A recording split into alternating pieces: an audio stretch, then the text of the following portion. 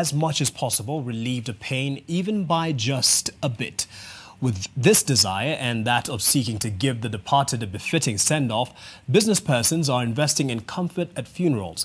In Uasin Gishu County, one funeral service provider has invested in a top-of-the-range hearse, a limousine.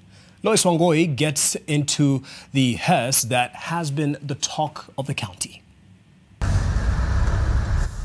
The front view of this car would easily pass for any other high-end SUV of its kind, but once the side profile comes into view, you see the difference. A Range Rover limousine custom-made into a hearse.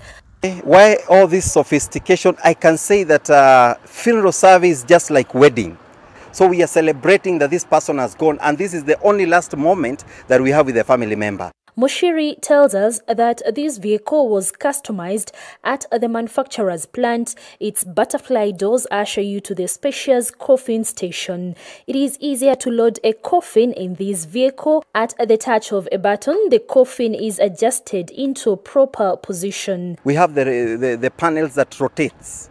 So we bring the body and roll the casket on top of the rollers, and then we lock, and then we close the wings. The face of funerals and burial ceremonies in the country have been changing over the years, with some shifting from the heavily traditional practices to a more exquisite approach in seeking to offer greater comfort to the bereaved and express honor to the departed. Like the place where family members are sitting or where they are seated, we have the very comfortable seats, air conditioner at the back.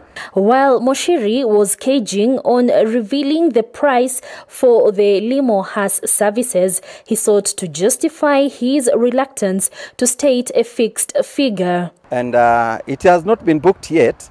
We are trusting God that it will be booked very soon. Yes. We work with the family budget. You are here, you come, you want the vehicle, we negotiate with the budget that you have. The availability of these Range Rover limousine has attracted a lot of conversation here in Uasin Gishu County.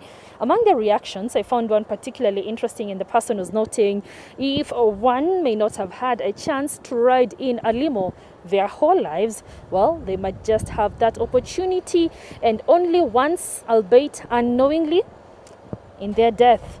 Lois Wangoi, NTV, in the county of Uasin Gishu. Well, I don't know about you, but to each his own. I wouldn't want to live it up after I die. I don't know about you, Dan Mwangi. Well, I think it's quite, I don't know that it's in my range, just to say that, to start that. But nonetheless, I guess, to each his own. Yes. And her own. Let's be sensitive, Mark. We'll have more on business after this.